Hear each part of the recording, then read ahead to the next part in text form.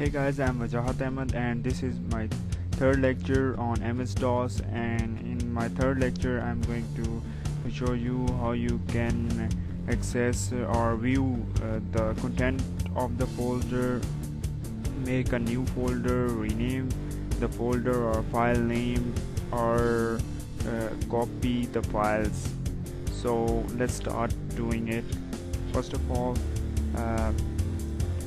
we'll go to D drive where we have created the folder, and then cd test folder, and this is the folder which we had created in our previous video, or not created, but now I'm going to show you I have few files in this folder.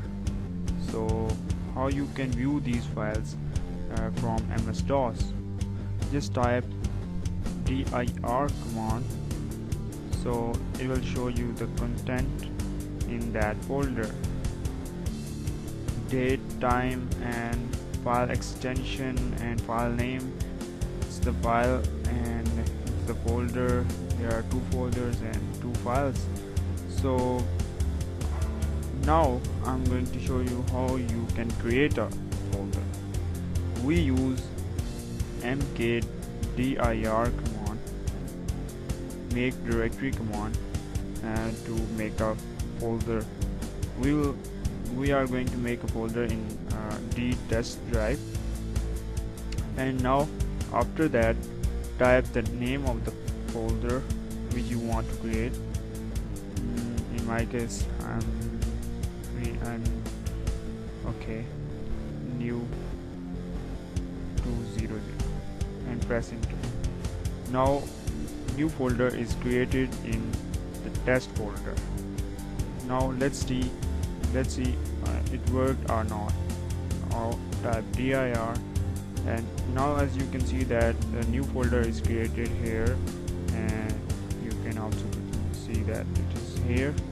Now the next thing, the third thing, in this lecture I'm going to show you how you can rename the file name or folder name. We use ren command for renaming.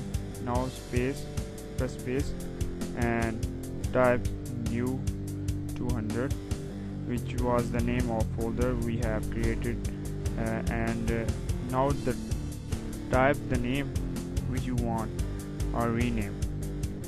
I'm renaming it to new 400, and now press enter, and now your folder is renamed to new 400. Now check it out, press dir, and now as you can see that it is renamed to new 400. Now the next thing we are going to learn here is copy command. If we want to copy the file from one folder to another folder, so we will copy that file 1.txt from our work to new folder, new 2. Now I will use copy command. It is used to copy files. Now type the name of the file which you want to copy, which is file 1.txt, file 1.txt, and give space, and now type the location where you want to copy that file. I want to copy that file in new 2, which is here, and now type new 2 and then press enter. Now it's saying that one file is copied in new 2. Now let's check it by dir, but it is not showing that file is copied or not. So we will go to that folder, cd new 2, and then press enter dir, and now it's saying that it has one file 1.txt, and that's it.